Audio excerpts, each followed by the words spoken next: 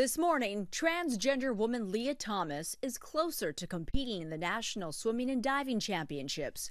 Her school, the University of Pennsylvania, has announced it will work to support her after the NCAA this week announced new rules for transgender athletes. The NCAA's new policy, effective immediately, will be a sport-by-sport approach that balances fairness, inclusion, and safety for all who compete.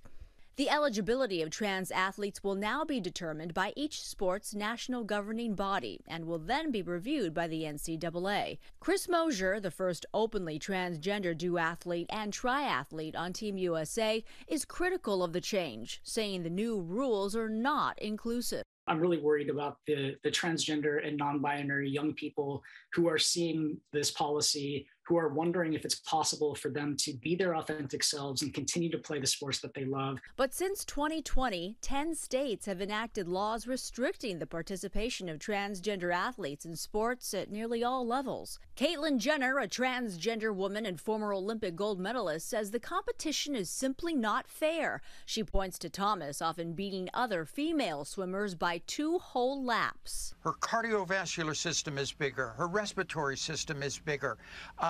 Her hands are bigger. She can swim faster. That's a known. Thomas first participated on UPenn's men's team, but began competing with the women's swimming team after transitioning. Struggling to be anywhere close to where I was. I have to readjust my goals. Now competing in the women's team, she's become one of the top freestyle swimmers in the country.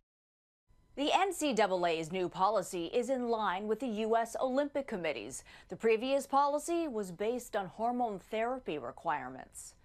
Andrew, Faith. Andrea, thank you. Hi, everyone. George Stephanopoulos here. Thanks for checking out the ABC News YouTube channel. If you'd like to get more videos, show highlights, and watch live event coverage, click on the right over here to subscribe to our channel. And don't forget to download the ABC News app for breaking news alerts. Thanks for watching.